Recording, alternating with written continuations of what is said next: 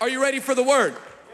No, are you ready for the word? All right, I believe you. I believe you. Hey, turn on your Bible and go to 2 Kings chapter 6. Turn it on and find 2 Kings chapter 6.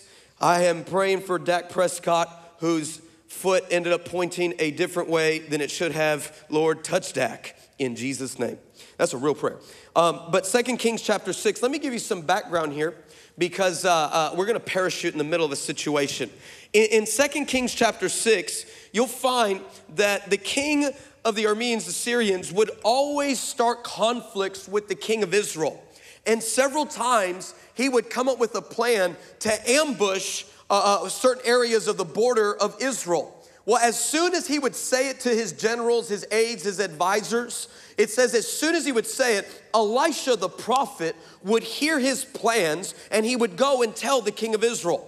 So this happened so often that when the king of Israel got Elisha's word, he would send garrisons and reinforcements to fight off the ambush, and it started frustrating the king of the Arameans. And so the king of Arameans thinks he has a leak in his administration, when really they're like, we don't have a leak. The king of Israel, the nation of Israel, has a prophet in their country. And they even say, he even tells you things, he even knows the things you say in your own bedroom. Come on, that's awkward. I don't care who you are, that's awkward, right? And so he starts getting this frustration level. Why? Because Elisha is a disruption to the wicked plans of a king. Are you with me?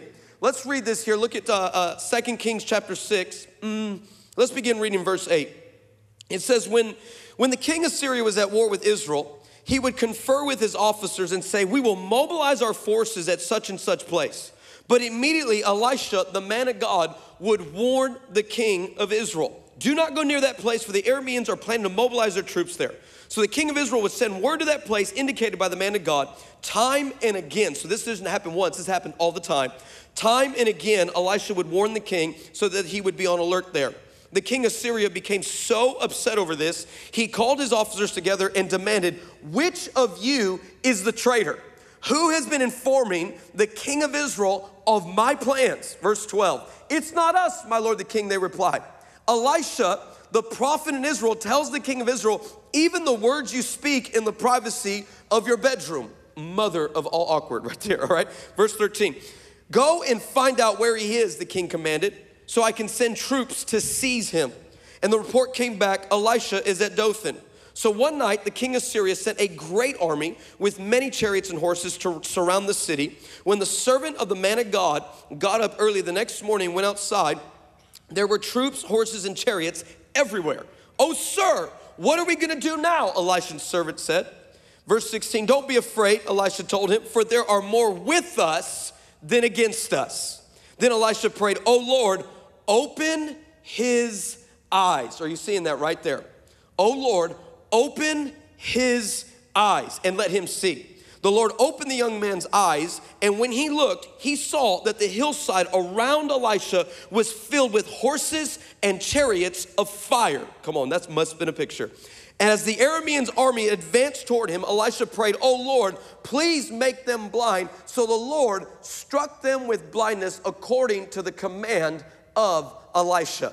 Come on, before we unpack this, let's pray. Come on, pray with me. Pray with me. Holy Spirit, I ask for the spirit of wisdom and revelation in the knowledge of Jesus Christ. I thank you for every man and every woman. Father, I speak to this atmosphere, and I say that you are full of faith, and you are full of hope, and you are full of peace, and you are full of joy. And I come against every limit, every restriction, every blind spot, every failure, every struggle, every demonic harassment. And I say it's broken now in Jesus' name. And I call every one of these men and women into their season. I call them in the strength. I call them into their grace. I call them into their gifting. I call them into their identity. I call them out of their struggle and into their support, God. I call them out of their problems and into their purpose. I call them out of their dysfunction and into their destiny. And I push back every wrong word, every untimely word, every fear of failure, fear of rejection, fear of humility. I push it back now in the mighty name. You know, I don't know about anybody else, but I feel so resistant, and it's not from you, but I feel so resisted right now So Father, I just ask that you would invade even stronger, that you would come in more glory and in more power and in more authority in this moment, that you would anoint, that you would consecrate, that you would set apart. And I tear down every wall. Lord, I rip apart every veil, every addiction, God, every comfort, every idol. I tear it down right now. And I thank you that these men and women are preserved for the things of God. They have been preserved since the beginning of time. They are moved by your Spirit and nothing else. They are activated by your word and nothing else. They will not be intimidated, and they will not negotiate, and they will not alter, and they will not run, and they will not be full of fear, but let a faith stiffen their spine. Let a quickness to their feet come on them now. Father, I dispatch angels now to come and aid this word. I ask that there would be an increase of the awareness of the presence of God in this room. I break the casualness and let there be a holy interruption tonight. Lord, disrupt the plans of the enemy. Inform on the wickedness of our culture and our day. Inform your people of what you're doing, that we are not walking out of here even more confused. We are not walking out of here with more questions. We are walking out of here with purpose, clarity, and direction tonight.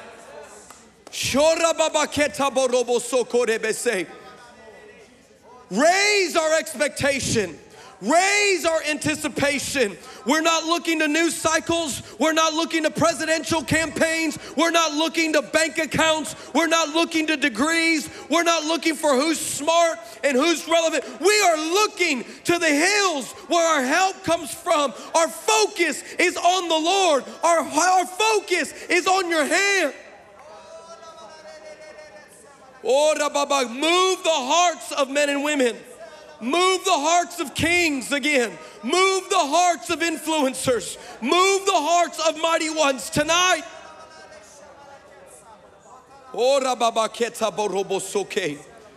Oh, wake us up. Wake us up in the mighty name of Jesus. And everyone shout it.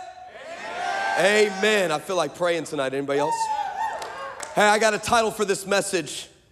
Before I say it, I want you to know this is not culturally, politically, or propaganda motivated. I just thought it was a cool title. The title of the message is called Stay Woke. Yeah, some of you are like, I get it. Stay woke. You know, I remember one time I was coming out of the gym. In fact, let me be honest and be transparent. I was coming out of a dodgeball tournament. I don't know about anybody else, but I love dodgeball. There's not, especially when you're playing with little kids and you're pounding them with the ball and you throw a ball that weighs more than them and they go flying like this. How many know what I'm talking? Don't you judge me like you haven't done that or haven't had thoughts. You know, you got come on, you got little brother with your 1,400 people that live in your house and all your cousins and everybody else, right? So, like, I remember I was coming out of a dodgeball tournament and I get this text message, fam, on my phone. And this text message says, yo, what's up? And then the next text message come, is this Darnisha?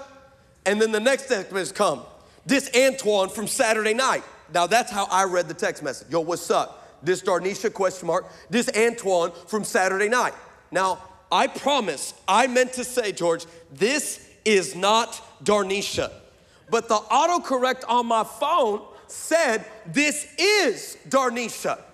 So Antoine responded back. He said, sup, girl? So I didn't have nothing else to do. So I just responded back. Nothing, he, emoji, emoji, emoji, emoji, whatever you ladies say. And he said, what are you doing? I said, I just got out of the gym. He said, what are you gonna do after? I said, I'm kind of tired, I'm gonna go to bed. And he said, well, then you should go to sleep. That's a good idea. I'm like, look at Antoine affirming quality decisions in my life. He's only been in it 30 seconds.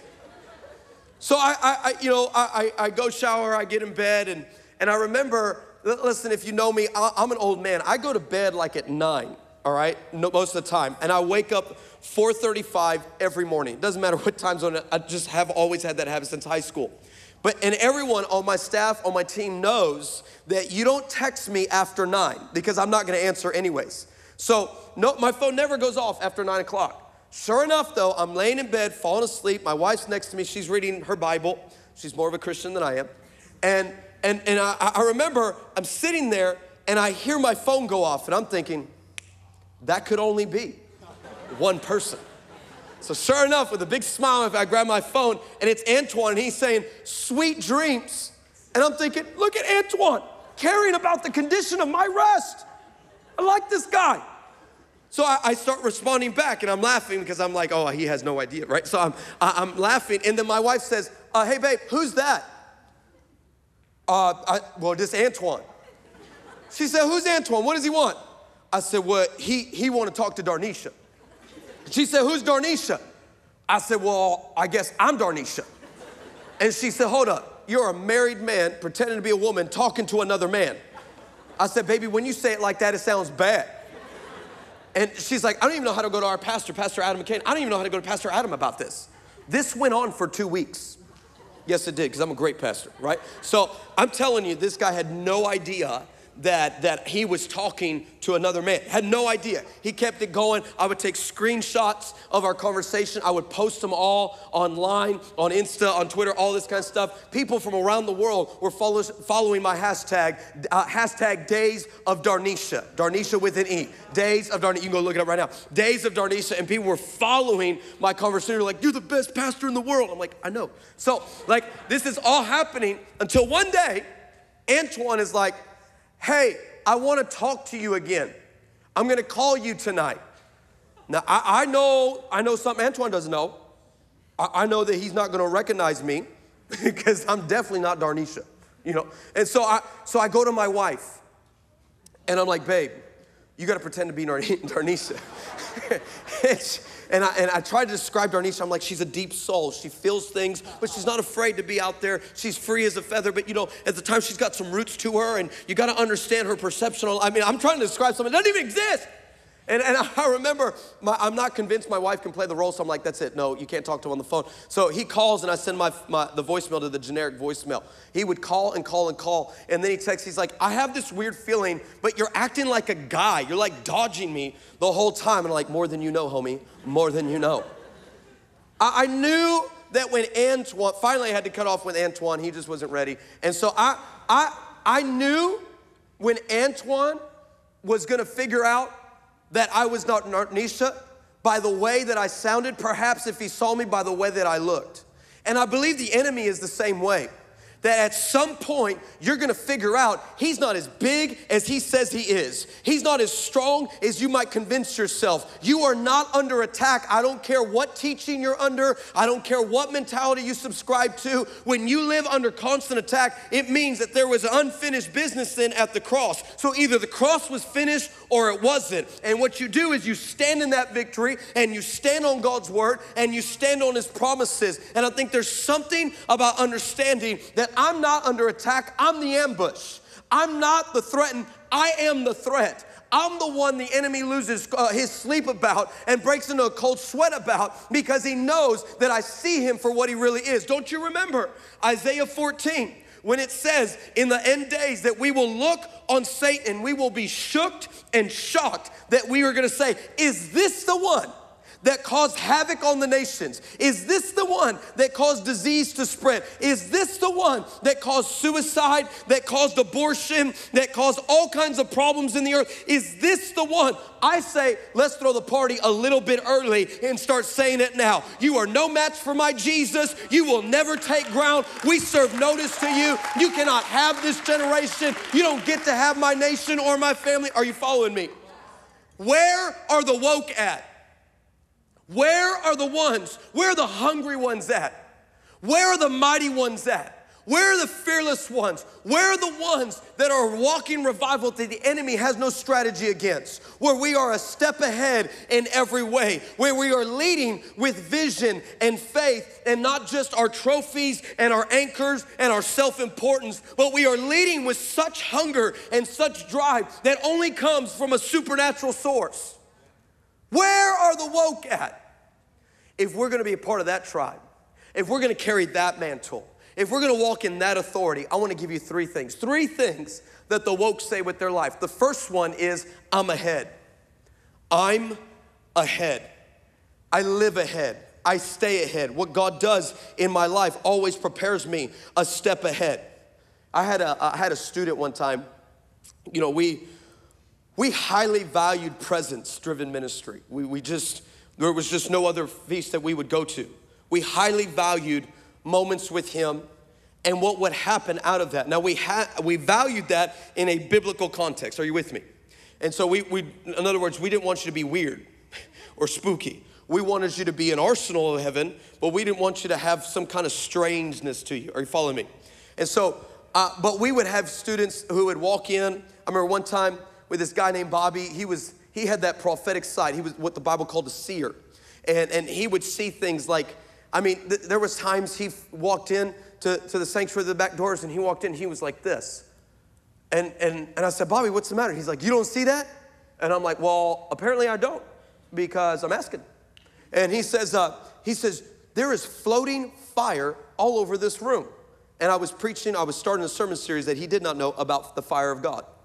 The same kid saw a lion on the stage standing and then open his mouth, and he had his mouth open and he had a rose, and he had no idea what he was or who it was. And I had to explain that to him. Are you understanding? We had these supernatural encounters that would happen all the time. I remember this other kid. One time he woke up from a nap, and he woke up with such clarity. He woke up and he had a dream. And in the dream, a big plastic Ziploc bag came to him. He grabbed it, and the Lord told him in his dream, I want you to go stand in the pharmacy aisle at Walmart, and whoever you lay hands on is going to get completely healed. And so he shows up to Walmart just under straight obedience, because that's how we raised him and discipled him. Just straight obedience and surrender. Shows up to Walmart and goes up, forgets the plastic bag, and then all of a sudden he just says, okay, Lord, I'm gonna go for it. Steps out in faith and full of risk, but obedience. And this person walks up and he says, hey, listen, I saw you just picked up your prescriptions, and I'm a Christian. And the Lord told me to come here and pray for people. What can I pray for you about? I mean, it's not like they can say, I don't have anything. I mean, they got a bag full of pills for something, you know? So they're like, oh, you know, my issue with this, my issue with that. Some of them were saying, oh, I have a high blood pressure. Some were saying, you know, I've got back pain. Some of them were saying, you know, I had this surgery. I had this issue, you know, all kinds of stuff. I had this growth and all that. I had this rat. One of them had a rash. And he said, well, let me lay hands on you and pray for you. And they're like, okay. This is what I love about lost people. Lost people are like, shoot, man, pray. Christians are like, no, I'm believing for my healing. I'm good. It's so dumb. So that's called the spirit of stupid. And so, but here comes this kid. This kid says, hey, let me pray for you. He prays for this woman. I think she had like something, a torn something in her back. Father, in the name of Jesus, I command this back to be healed. And she just begins to feel this warm feeling, and she gets totally healed because this kid prays. I mean, she's like, I'm doing what I shouldn't be doing. I'm doing what I haven't done in a long time. She's like, I won't need these pills anymore. Here, and she gives them to the kid. So the kid's like, So someone in Walmart saw, hey, are you praying for people? They were a Christian. They're like, yeah, here, take one of my plastic bags. They're gonna give you pills. And they hand him a Ziploc bag. They hand him a Ziploc bag, and this kid prayed for every person that he had time for, that he came through. Every one of them got healed, and every one of them would put these pills in this plastic bag, to where he came not just one bag, but 2 bags. He showed up at church. I'm not lying. He showed up at church with 2 bags. He's like, Pastor Chris, check this out. And I'm thinking, what are you doing? I thought he was trying to sell them and pump them to all the other kids. I'm like, dude, we relapsed. You're saved now. What are you doing? You know, I'm like, and he's like, no. And he told me the dream. Why would that happen? Because God spoke to a student who was a 15-year-old in his dreams and made him a step ahead, so that when he got to Walmart, there was already an encounter, there was already authority, that he laid hands on people, and he was a step ahead of the enemy, and he was a step ahead of the pain. And let it be said of Generation for Truth that you were never a step behind, that you were never caught off guard, but you were always ahead. You were always hearing from heaven and responding immediately. The woke stay ahead. The woke don't fall behind, and the woke don't make excuses for it. I like what verse 9 and verse 12, it says, Elisha would warn the king of Israel. He was even telling him what the king would say in his bedroom. You know what my prayer has been? Lord, raise up more Elishas. Raise up the type of men and women who would hear about wicked plots or wicked plans in the natural and in the spiritual, and who would fight them off simply by their speaking of a word. What would it be like if we had a 13-year-old who knew how to pray and have intercession, and God would begin to say, you need to contact the right authorities because a terrorist plot is being activated in this city at this time. And they got in touch with the right people and they were able to stop a mass genocide or a mass killing. You know what I would say? That's the woke.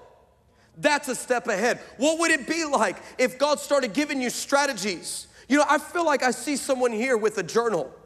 And I see a brown leather journal with the ties around it, and it's all these strategies and these methods, and you're wondering, God, why are you giving this to me? I'm not the person that needs to carry this. I'm not the right touch. I don't have the right skill, because God is overloading you and overdosing you with promise and strategy and fulfillment, because there will come a day where you look on those books and you will look on those notes and you will be a step ahead. It's not an accident you're having the dreams you are right now. You may be 15 having those dreams and God said, I'm gonna activate it when you're 25. You may be 18 when you're writing down what you're gonna do with your life and God says, prepare, prepare, prepare, but I am going to activate this when you turn 30.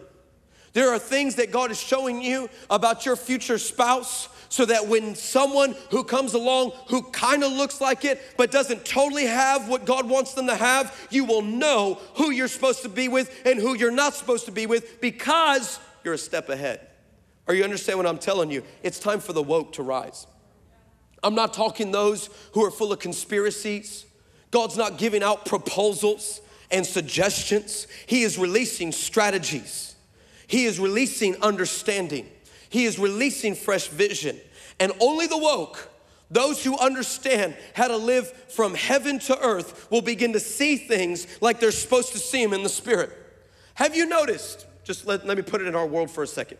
Have you noticed there are people who are totally moving forward in this current state where the world's at today?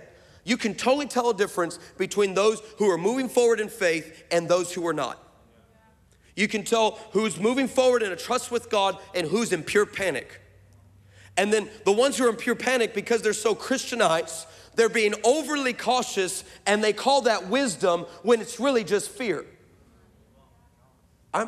You're right, Pastor Chris, that's good, that's a good word.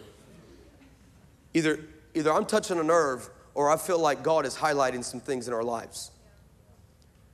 I really believe that God is trying to wake up a generation, because it's time that you stay a step ahead. Here's the second thing that the woke say with their life. Number one, I'm ahead. Number two, I'm an ambush. I'm an ambush. I remember one time I was in my office and I had my office door closed, and just outside my office is where my assistant sat. And I remember my door's closed. I'm in my office by myself. And all of a sudden I hear this lady like crying and like crying, yelling, crying, talking loud, not screaming, but just hysterical. And she comes in and she goes, is this Pastor Chris's office? Is this Pastor Chris Estrada's office? I need to talk to Pastor Chris. Is this Pastor Chris' office? My assistant, she's El Salvadorian, so she comes with all the spicy, you know what I'm saying? So they're like, she's like, can I talk to Pastor Chris? And she goes, excuse me, what you want to talk to Pastor Chris for? She's spicy, right? And so this lady's like, well, listen, I was told to come out here, and she starts explaining the story. Well, in the middle of her explaining the story, I go up to the door. Pastor, I go to the door, and I do what any man of God does in this situation. I locked the door, because I was like, I don't know who's out there, right? And I remember, I'll never forget, I put my ear to the door. Guys, at this point, you probably should make sense. I was having death threats. We had a Satanist show up at our house and start leaving bones and pentagram. They're stupid. They do this stuff all the time. One time we had someone fly into Dallas and put a list, interrupt one of our classes, had about 400 or 500 students in it. And there was a list of 3 names. I'm here on this campus to kill these people by the order of Satan. And I was one of those 3 names. So yes, I locked the door. I was like, well, if things pop off, I'm gonna be ready. You know what I'm saying? So I walk up, I lock the door, and I remember I'm overhearing, and this lady says, I was driving in my car, and he preached at a church about an hour from here 2 years ago, and I have listened to that message every Monday for the last 2 years. I'm thinking, this poor woman has had to hear me preach for 2 years, the same message. I don't even think it was a good message. And so she's like, and I was driving, and a voice came in my car and said, go to this address and Pastor Chris will meet with you. He has something to tell you. Now, let me be full on honest. I didn't know he was gonna do that. Like I woke up that morning. I was in my Bible that morning. I prayed that morning. God didn't bring it up. Hey, crazy woman coming your way. Be on the look. I didn't see none of that. I didn't know any of that. So I'm hearing him say that and I'm like, you said what?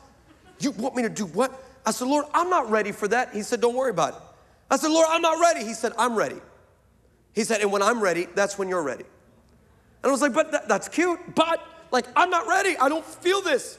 And I told the Lord, I said, I feel like I'm being blindsided. He said, don't worry about it. We're the ambush. That's literally what he said. So I opened up the door and she's like, I need to talk to Pastor. I said, ma'am, listen, I'm in here. I said, come on in, please. And I told my assistant, you come too. And so I remember we're in there. She starts telling me her story. She says, you know, I heard you preach at this church and I downloaded the podcast and I've been listening to it for 2 years. She said, but I just found out this last weekend that I'm about to have my 4th divorce. I've got kids with all these different daddies. I just can't seem to make relationships work. I can't seem to move forward in my life. And I feel like I'm constantly overwhelmed and I'm under attack and I don't know what to do. And I'm trying to find the good in this. And all the time she's talking, I feel an authority. I feel an alignment. I feel a moment. Come on, you know when God has marked a moment. I feel a moment happening right here. And I turned to her and I said, ma'am, listen. I said, it's very apparent to me that the truth is you may love God, but you're not in love with God, and there's a big difference. And you have not totally surrendered your life to him. But he's so good and he's so patient that he's marked out this moment. And I believe it wasn't just some voice. It was the Lord Jesus that came into your car, gave you my address. You found me on our big college campus, and here we are having this conversation because he is ambushing all the problems, all the issues, all the struggles, and all the pain in your life. And I believe it's time that you give your life to Jesus Christ. She starts weeping on my couch, I mean uncontrollably, and we start casting devils out of this woman in my office. Why? Because Holy Spirit was the ambush. This is what happens when you're woke. You may not have all the plans. You may not know all the next steps. You may not even understand all the reasons. But if you walk under the cloud, if you walk with God, if you follow his leading, you are gonna go behind enemy lines many times. You are gonna feel bombarded or blindsided, but let it never be said that I was attacked, I was the ambush, and I was woke, and I was a step ahead, and God was with me. Is anybody else getting this tonight? I think it's time that we had a woke generation. I'm not talking about a cultural woke. I'm not talking about just a propaganda woke. I'm talking about a supernaturally woke. You know, it's interesting to me. Notice in verse 16, notice what Elisha prays for.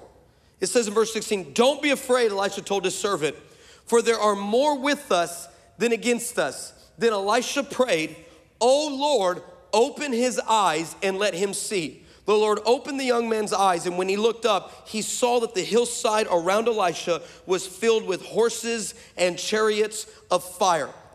Many times what would help us in our Bible is if we notice what it did not say. Notice what Elisha never prayed for. Notice what he didn't intercede for. He never said, Lord, protect us. He never said, Lord, deliver us. He never questioned, Lord, are you with us? Because Elisha lived with an understanding and increased spiritual awareness that it's not, my problem is not this army. Elisha's biggest problem was his blind servant. It's amazing how people can see and still be blind. You're like, what are you talking about? Well, let's talk about your ex-boyfriend or girlfriend. It got real quiet all of a sudden. People were telling, I'm not sure. Your heart gets broken. Now I'm woke. Let's talk about that financial decision you shouldn't have made. People are like, I'm not sure. Is that a good habit? Then you get burned. Now you're woke. Are you following me? Yeah. I think there's something about staying awake to the realities of heaven. Notice what he didn't pray for. He didn't pray, Lord, would you deliver us? Would you protect us? He was literally saying, Lord, open his eyes. Could it be, just saying, that God is opening up a generation's eyes with a global situation and crisis so that we could find our lane and our path. We could find our purpose in the middle of all kinds of opposition, all kinds of trouble, all kinds of problems, and yet God birthed the purpose in it. Could it be that we're not being tested right now, we're being trusted right now? Because God could have put this on any generation in any season, yet he put it in our time, in our life. Are you following me? Is this making sense? I believe there's something about the woke. Let me take this a little deeper. It's interesting. Elisha says, Lord, open his eyes. The guy's eyes is open and he sees that the hillside is full of chariots of horses and fire. So he wasn't blind in the natural. He was just blind in the supernatural. He could not see what the prophet saw or what God was showing, which is why the prophet said, there are more with us than against us. Let me take it a little bit further. As soon as this wicked army sees that Elisha and his servant can tell they are not intimidated by them, they start to advance. And then Elisha, it literally says Elisha commands, Lord, strike them with blindness. I mean, let me put it in our world. Elisha became the biggest flashbang you have ever seen in your Call of Duty life and totally blinded a whole army. Now, why is this so important? Because what God is showing us is that one man with sight is more powerful than a blind army. I believe that God has given you vision. He's given you sight. He's peeling back the layers, the scales, the veils from your eyes, and he's starting to show you purpose and destiny unfiltered like never before. It's totally with the mandate of Jesus. Okay, I remember one time I was preaching at a denomination that didn't believe in the move of the Spirit. But they called me and said, hey, Pastor Chris, would you come and speak out at our school? This was college. Would you come speak at our school? And I was like, I'll go speak anywhere because I'm not called to parts of his body. I'm called to his whole body, right? And I'm not going to be prejudiced. So I'll go anywhere. I said, but I know doctrinally y'all roll like this, and I'm going to come in and I'm going to roll like this, and I'm not sure we're going to meet. They're like, no, that's exactly what we want. We want you to come.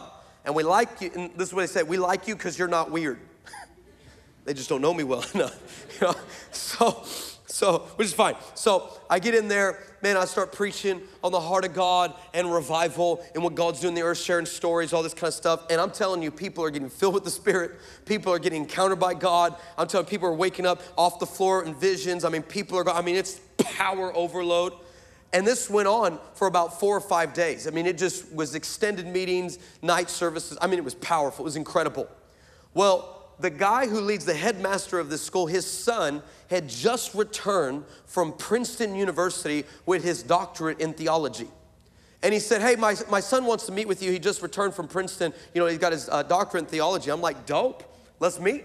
I said, let's go to this Starbucks and we'll sit down. So, sorry, we went to a Starbucks, sorry. So we went to Starbucks.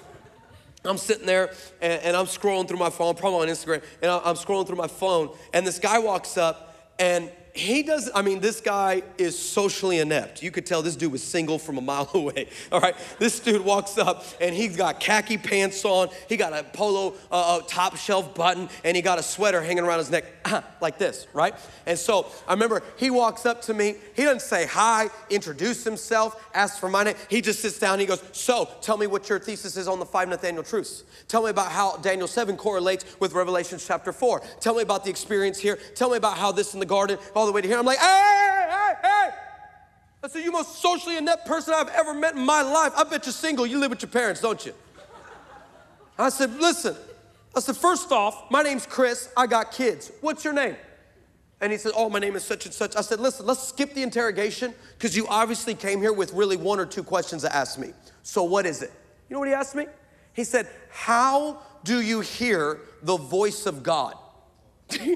Sorry, I know I shouldn't be laughing. But he said, how do you hear the voice of God? And I'm like, well, I don't know. You're the doctor. You tell me. And he said, well, I'm not sure. I feel real inadequate. I said, hold on. I said, hold on. You telling me you got a doctorate in theology? He said, yeah. I said, so you know the word of God? He said, yeah. So you know the word of God, you just don't know the God of the word? Is that what you're telling me? I said, how much did you pay for that? He said, $200,000. I said, $200,000? I said, that's a house. I said, I laid my hands on it. I said, you're gonna get 200,000 right now. You're gonna get baptized in the Holy Spirit. You're gonna get 200,000 right now. They cheated you. So I laid my hands on him. He got baptized in the Holy Spirit at Starbucks and got completely filled. And I'm telling you, why? I'm not impressed by how much you know. You think this world really cares who you can quote?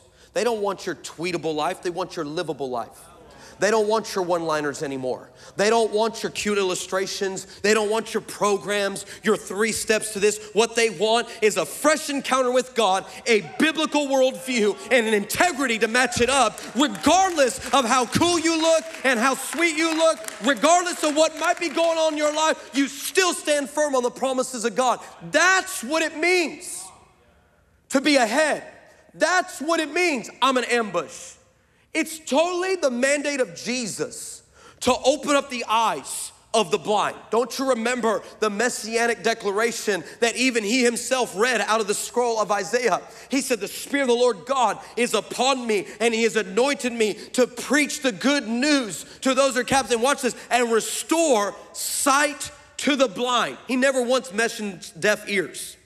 Lame will walk. He just says, restore sight to the blind. Now we think that's natural sight. That's not what he's talking about. He is talking about, I am going to restore spiritual sight that was lost in the garden, that's going to be renewed when I die, and I'm going to give you supernatural sight. Isn't it interesting that the fall of man happened in a garden, and yet the redemption of man began in the Garden of Gethsemane? Because all God was doing was orchestrating spiritual sight to come back to his sons and daughters, so we don't live intimidated, so we're not panicked, and we're not feared, and we're not living with limitations. We're not living as the exception. We are living as a follower of pure Jesus' heart. Are you following me? That's what it means to be woke. Look at what God does. You find it all throughout Scripture. God is constantly opening people's eyes. He goes to Abraham. He says, Abraham, I'll make you a great and mighty nation. Abraham's like, I'm not sure, because we've been married 25 years and she ain't yet, so what are we doing? I ain't got no babies. I ain't got no inheritance. I ain't got no heirs. And God says, come here, boy. He says, go stand outside, and I want you to count all the stars in the sky. So, you know, Abe, he goes out there and he's like, 1, 2, 3. I can't count in Hebrew. You know, he starts counting. Eventually, he loses count. If it were me, I'd lose track of which star I counted. Anybody else struggle with that? So he sits there, and he goes in this conversation. God says, God, there's no way. I can't count them all. And then God says, so will your descendants be. I am opening your eyes. He's giving him spiritual sight. Do you remember when Joshua is about to invade the promised land? Do you remember this? And he meets Jesus. It says the angel of the Lord's armies meets him with his sword drawn. And Joshua says, are you for us or for our adversaries? And the Lord literally says, no. But as now angel of the Lord's armies, commander of the Lord's armies, I have now come to show you, see, I have given you Jericho.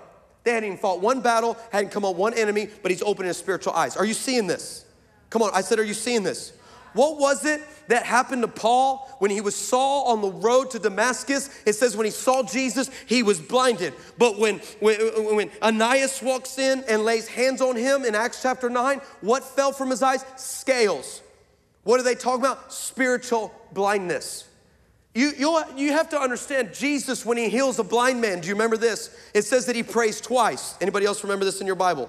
It says he goes, Jesus, first off, Jesus gets away with everything.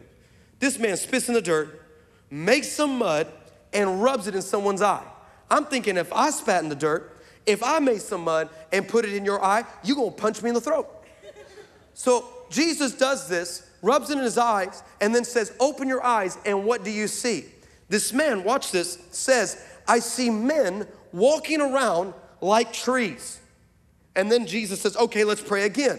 Prays again, spits in the dirt, makes some mud, puts it back in his eyes, and he says, what do you see? He says, I see clearly. Now, a lot of people think that that is a progressive healing. That's not a progressive healing. What Jesus was doing was opening his spiritual eyes first, then his natural eyes. Because if you look through your Bible, you will find that people are always likened to trees throughout your Bible. All right, Jesus said, you'll know a tree by its fruit, because a good tree bears good fruit and a bad tree bears bad fruit. He's not talking about good and bad trees, he's talking about good and bad people. Are you following me? What about Psalms chapter 1, verse 1? It says, blessed is the man who walks not in the counsel of the ungodly, nor stands in the path of sinners, nor sits in the seats of the scornful. Verse 2, but his delight is in the law of the Lord, and in his law he meditates day and night. Watch this, verse 3, he shall be like a tree planted by the rivers of water that brings forth its season, and whose leaves are also not to wither, and whatever he does will prosper. Are you seeing this? What did he do for this man? It's not that Jesus didn't get it right the first time. He healed his spiritual sight, and then he healed his natural sight. Are you seeing this? I believe what God is doing for many of us in this room is healing the spiritual sight. Because there's something about the way the world is right now that causes you to feel uncomfortable. And you wonder if you're being critical or cynical, but it's a holy discomfort. Because you are a holy disruption.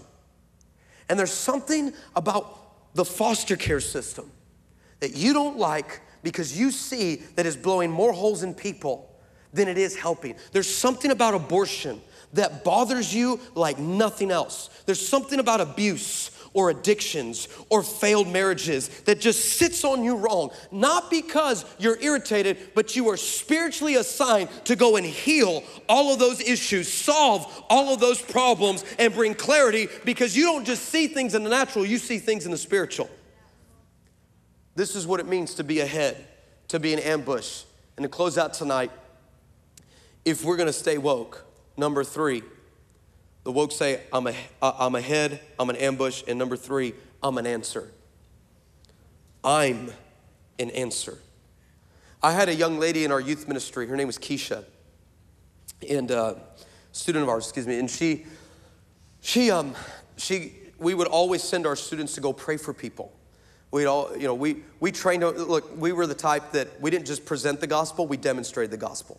It makes no sense for us to preach a good message and you don't demonstrate God's goodness, especially out in the streets, in the marketplace, all of that. And so we would always present, but then we demonstrate. And one of the ways that we trained our students to do that was through treasure hunts. And so if you don't know what a treasure hunt is, we would ask the Lord for words of knowledge to give us direction on who he wanted us to pray for and who we wanted to love on and encounter.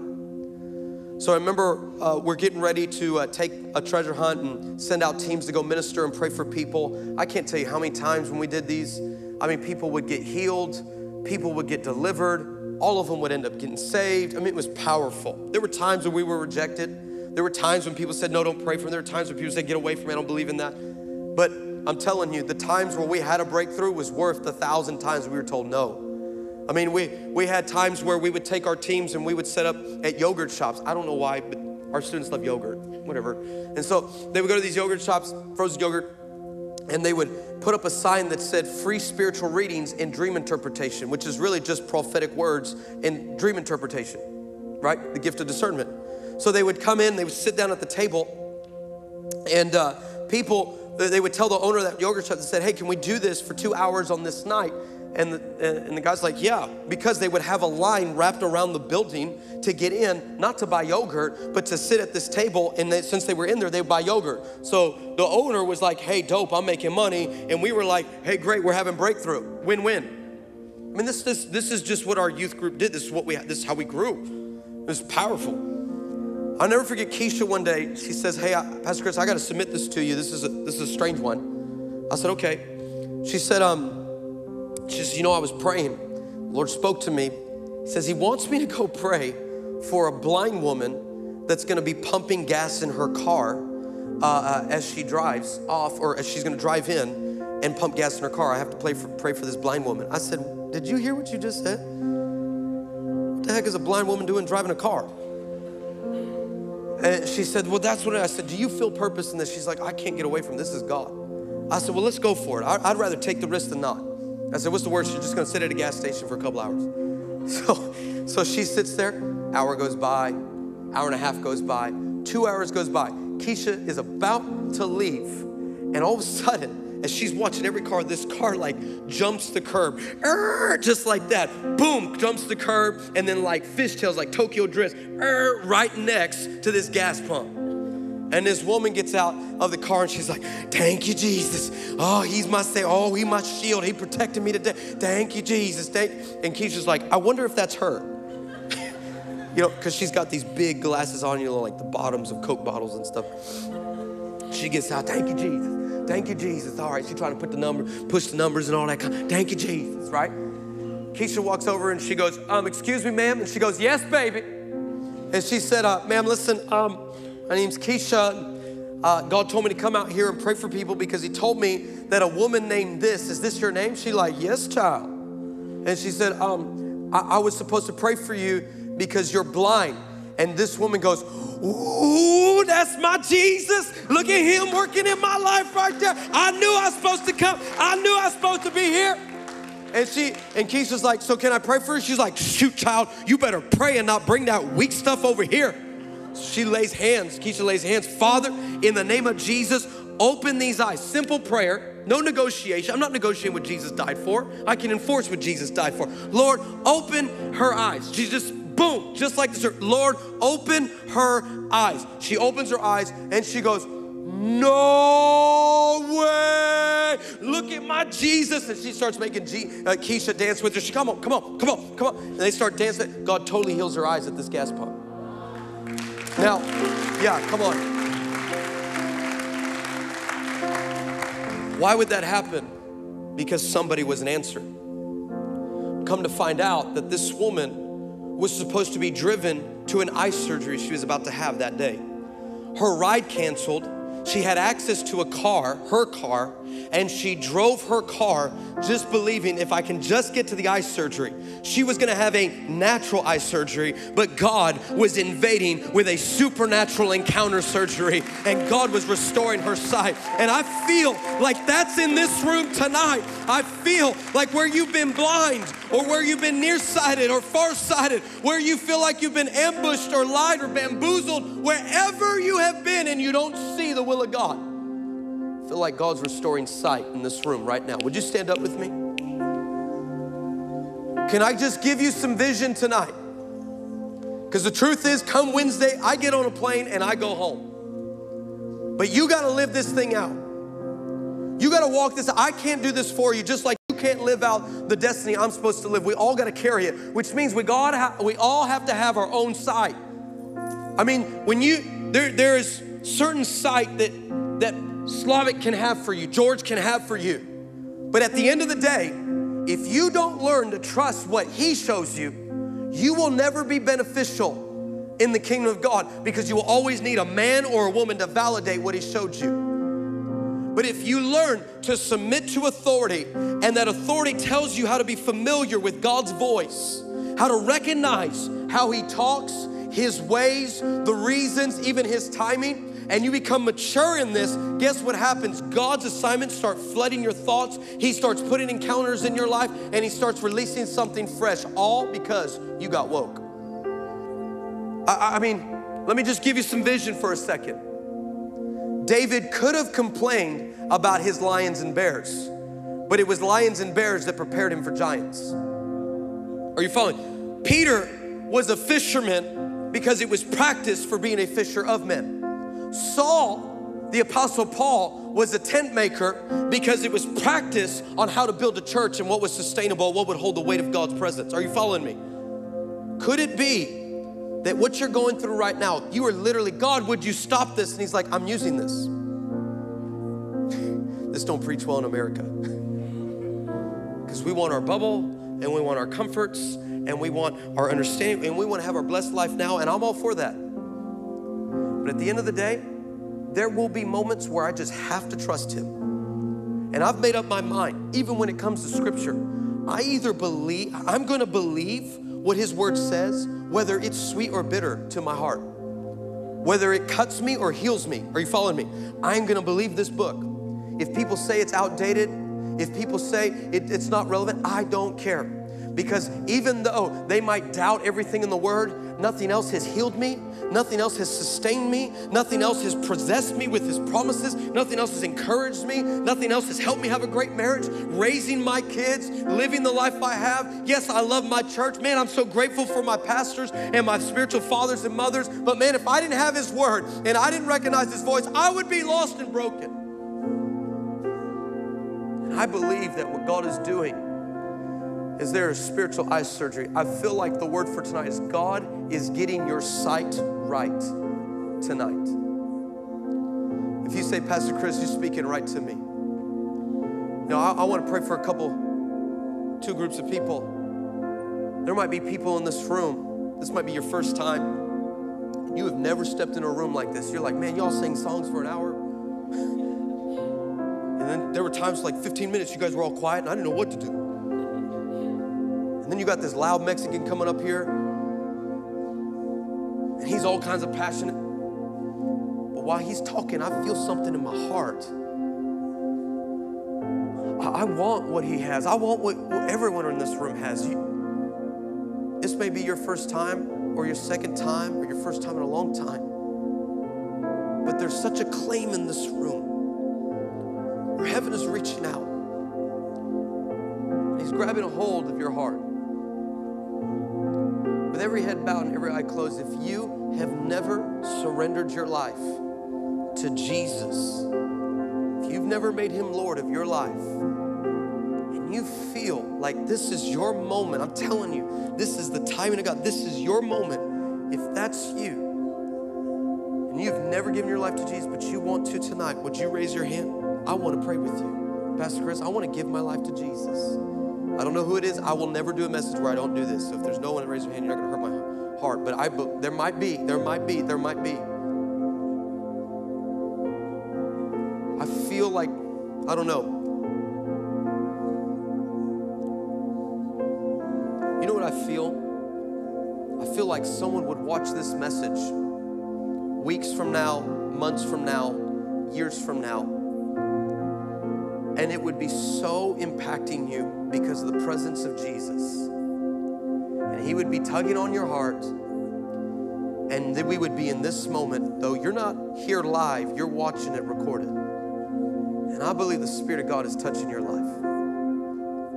And this is your moment. If you want to give your life to Jesus, take your hand, put it on your heart. I don't want you to repeat these prayers. And I'm going to ask the whole church in this room, would you, in volume and in strength, in passion, repeat after me as we've got people perhaps in this room or watching live or later. Say, Jesus, I give you my life. I thank you that you died for me, that you rose again, and you're alive today. I surrender my life to you. Give me vision. I want to see what you see, and I want to see how you see. In your name I pray. Amen. Amen. Come on, can we give it up for people who have the opportunity to give their life to Jesus?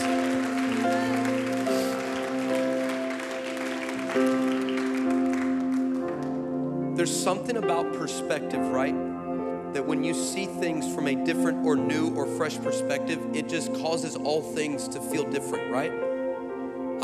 If I've ever had a problem and I go to Pastor Adam, and he says, well, have you ever thought about this? And he just offers new perspective out of the gift of wisdom. You understand what I'm telling you? I'll never forget, as we were standing in Peru, we were in the largest stadium in South and Central America. It was 90,000 people that packed out this stadium, and there wasn't one name advertised, only Jesus. Just one name, only Jesus. There wasn't any man or any band advertised. There was lines of buses of people trying to get in the stadium. And I'll never forget when God spoke to our executive team. I get to run with, you saw 4 of my brothers up there. There's 5 of us that lead Missions Me. We lead as a team.